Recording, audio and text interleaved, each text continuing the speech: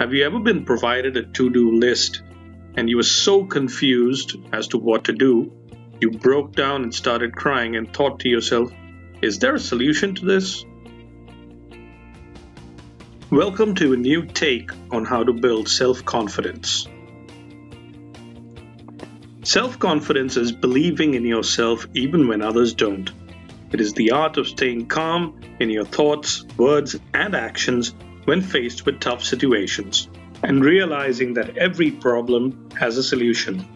One of the ways to build self-confidence is applying the PPPEE concept. It stands for plan, prepare, practice, expect to win, and execute. The combination of PPPEE is what leads to building self-confidence.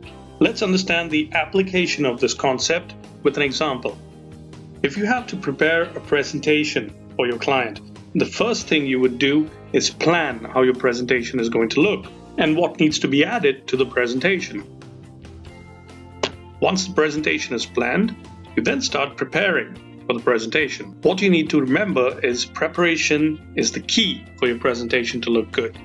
Preparation includes the flow and look of the presentation. The next step to build confidence is practice delivering your presentation.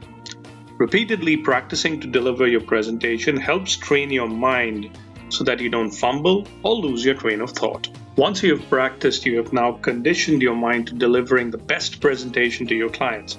At this point, your confidence is higher than it was compared to even when the task was given to you.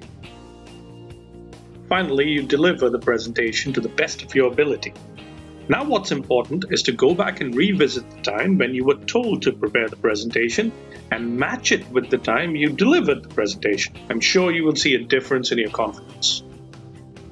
So remember, plan, prepare, practice, expect to win, and execute is the key to build your confidence.